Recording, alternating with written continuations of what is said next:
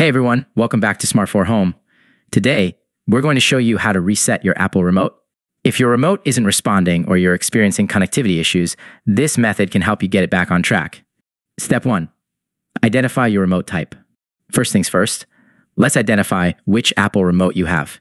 Apple has a few different models, including the Siri Remote for Apple TV 4K and the earlier aluminum Apple remotes. The reset process can vary slightly between these models. Step 2. Resetting the Siri Remote, Apple TV 4K. If you have the Siri Remote, here's how you can reset it. Press and hold the menu and volume up buttons simultaneously for a few seconds. Keep holding until the LED status light on the remote begins flashing rapidly. This indicates that the remote has been reset. Step 3. Resetting the aluminum Apple remote earlier models. For the older aluminum Apple remote, follow these steps. Press and hold the menu and right buttons together. Hold them until the LED status light blinks rapidly. This signals that the remote has successfully reset. Step 4. Pairing your remote, if necessary.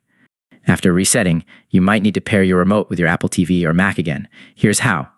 Go to the settings on your Apple TV or system preferences on your Mac. Select remotes and devices Apple TV or Bluetooth Mac and follow the on-screen instructions to pair your remote. Step 5. Testing your remote. Once paired, test your remote to ensure it's working properly.